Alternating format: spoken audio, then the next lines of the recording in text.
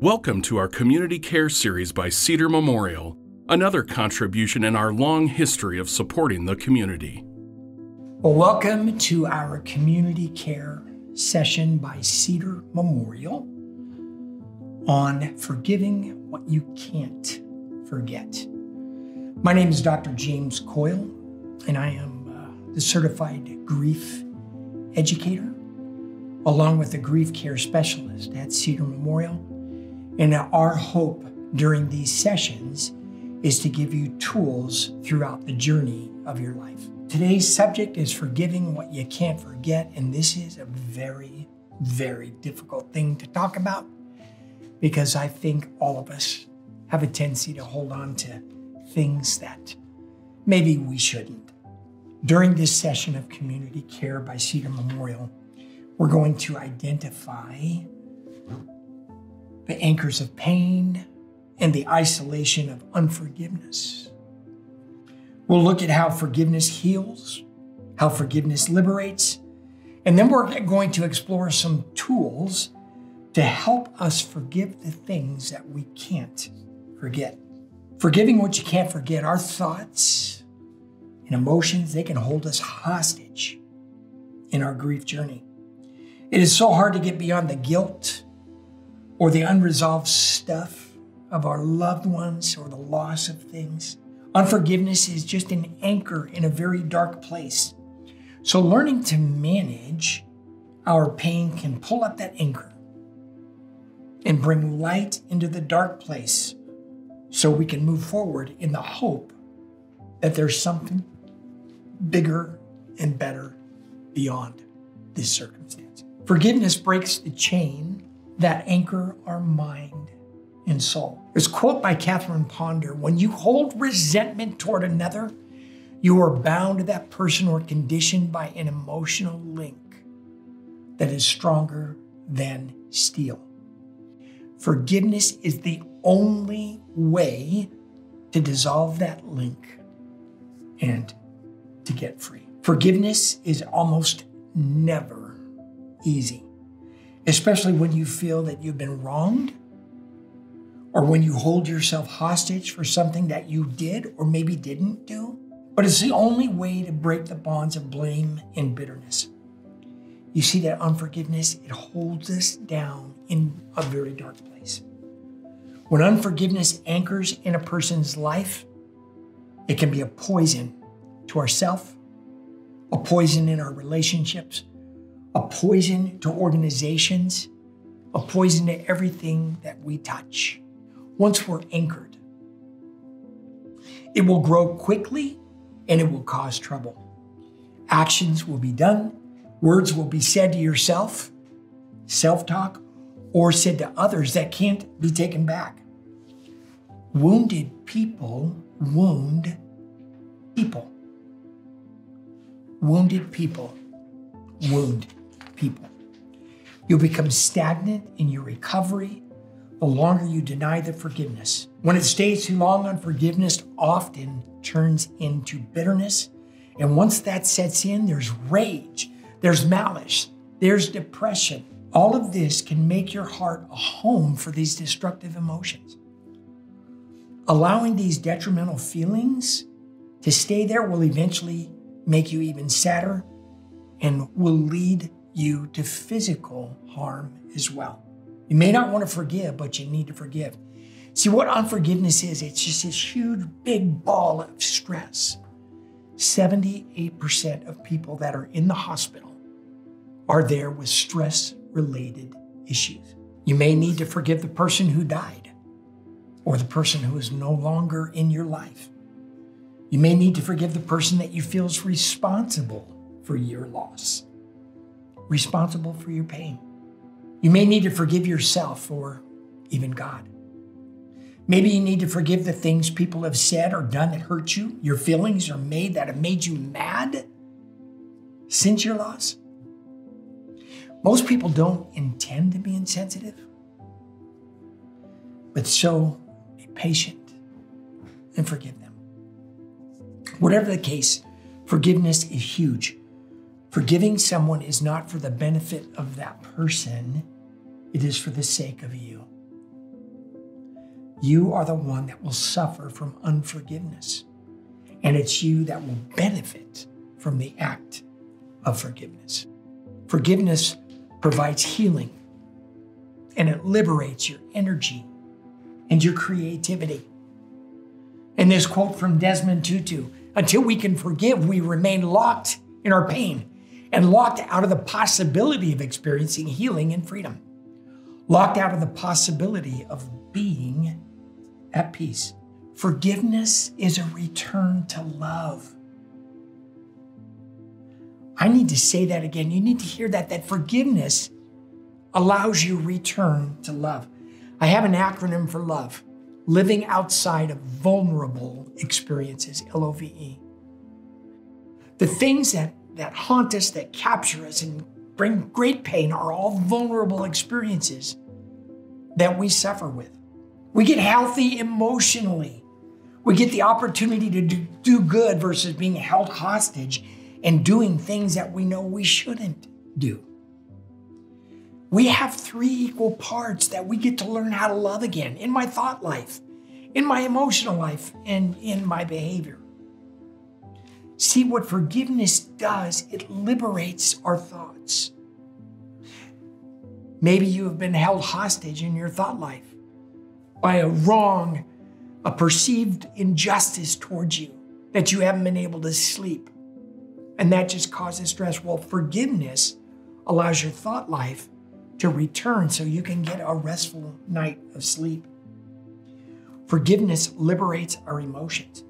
It's being able to feel again, because sometimes we are so stuck that we can't feel like we used to. Whether it's the anger or the pain that has gone there, there is a stone that has just evolved around my heart. What forgiveness does, it just gets to come in and take the pieces of that stone and allow your heart to feel again. It liberates our emotions. Forgiveness liberates our behaviors, where we can begin to do new things again, be creative. We have new energy as a result. Here's a quote by Steve Maraboli. The truth is, unless you let go, unless you forgive yourself, unless you forgive the situation, unless you realize that the situation is over, you can't move forward. That brings us to our next point, how tools can help us forgive what you can't forget. When you forgive, you release. When you release, you progress. Is it time for you to move forward?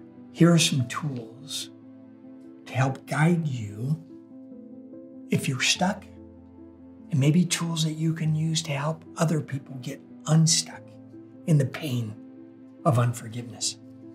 Overcoming bitterness will allow us to get back a part of our life that we lost. These tools can hopefully help us reestablish the values and the comfort to our damaged soul. Use sweeteners instead of bitterness. I was on a deployment in Haiti, and we had crush wounds there. This is back in 2010. They had a lot of people. But we didn't have anesthesia. We didn't have medication. And so people came in as we treated them in our little hospital that we could help the Haitians.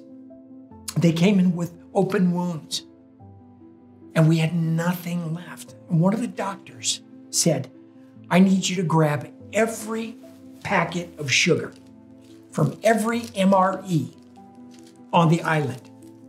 And so we confiscated and opened up every MRE. For those of you that don't know what an MRE is, it's a meal in a bag. And that's what we do on deployments. We eat a meal in a bag. We cut it open and took all the sugar out. So I want you to picture a wound. You don't have to go graphic with me, but I'm going to tell you this. We began to pour sugar in these open wounds and wrap it up. And then they would come back 3-5 days later where we would change the dressing. I have never witnessed such miraculous healing by using sugar in an open wound. It's an incredible, incredible thing. So think of the wounds in your life. If you pour sugar into your wound rather than the bitterness, then that sweetener will begin to heal it. Forgiveness is the act of surrendering our desire to retaliate or to revenge. Forgiveness is the antibiotic, the sweetness that we can put on a wound, which allows the healing to take place. The opposite of bitterness is sweetness. Stop talking like bad self-talk. Telling the story of what happened to you again and again in a negative way to yourself or everyone that you meet is a form of anchoring yourself in that mud. It might be harder than we think not to mention what happened to us at all, but give it a try. If you don't heal your wounds, you will bleed on those who didn't cut you. If we don't heal our wounds, you're going to bleed on those that didn't cut you. So take responsibility. Take what responsibility that you can. If you see that you're part of the bitterness, accept that and then move forward. Many people who are bitter are too ashamed to admit it. And then here's what shows up. Attitudes, cynicism, critical spirit. And I can tell you this, anybody that is so pointed, they are so painful, they just point the finger all the time because they're in pain. Stop building your case. Seems like we always have a need to build an army to validate our pain and our bitterness. And then it becomes a war within us. And the bigger our army is, the better we are prepared for that battle. The need to recruit warriors in the heat of battle is the beginning of an outside war that does not have a winning outcome. Stop collecting evidence. Oh my, we just want to validate our pain, so we'll collect things just to validate it. We'll go out of our way to spy. We'll go out of our way like a private detective to validate the pain that we're in, our thoughts, the time, our actions. They're just consumed with finding new information. Focus on the future. Too often we lose sight of anything positive when we are steeped in our bitterness. Scraping the mud off of the windshield gives us something to hope for, something to look beyond. Hope puts our eyes elsewhere. When we focus on things that we can't manage, we take the power away from the things that we can't manage. There's always a battle for your thoughts. There's negative, there's positive, there's good, there's evil. Whatever we feed, we become. And if you need help, ask for it. If the bitterness won't let go even after you've tried some of these things that I've mentioned, maybe it's time to seek professional help. It's okay. Working with a professional can help you see possibilities that your pain has blinded you, and it might allow you and give you new tools to heal the wounds that are holding you back.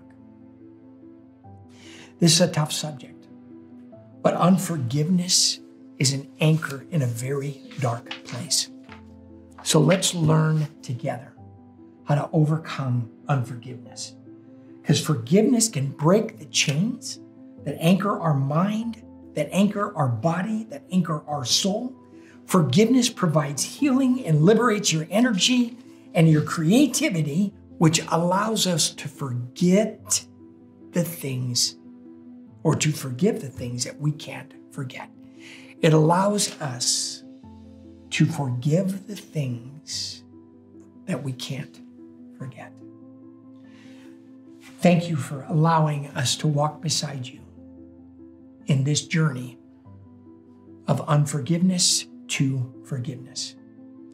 I hope that this has helped you and can set you on a new path that will liberate you and give you new hope, new emotions, new feelings.